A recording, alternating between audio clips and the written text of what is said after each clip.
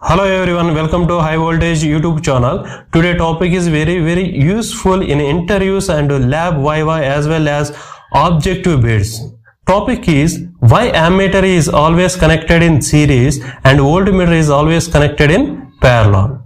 If you don't know this, you will know after watching this video. So don't skip the video.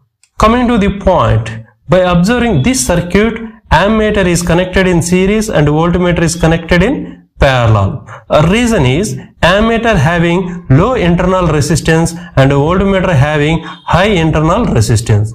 If you place ammeter in parallel, it will become short circuited due to low resistance. Hence, we always connect ammeter in series and voltmeter in parallel. Concept 2. Before going to the concept 2, till now who are not subscribed my channel, please do subscribe for more videos. Concept is voltage source and current source. Voltage source always delivers a constant voltage irrespective of current, and it has zero or very low internal resistance. Next is current source. Always delivers a constant current irrespective of voltage, and it has infinity or very high internal resistance. From these two concepts, I created a table to remember easily. That is, particulars, ideal resistance value, practical resistance value, Vm, Am, Vs, Is, infinity, 0, 0, infinity, high, low, low, high. In ideal condition, we will say infinity 0, whereas in practical, we will say high, low. Next, we will see some important objective bits regarding these two concepts. Question number 1.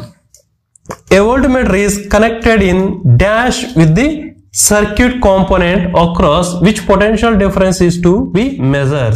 A. Parallel, B. Series, C. Series or parallel, D. None of the above. The answer is A. Parallel. Second question. An ideal ammeter has dash resistance. A. Low, B. Infinity, C. 0, D. High.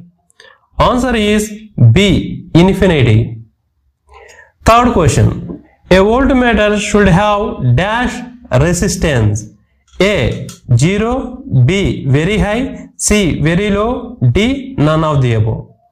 The answer is B. Very high. Voltage source have A. 0 internal resistance, B. Infinity internal resistance, C. Low value of current, D. Large value of EMF. The answer is A. 0 internal resistance.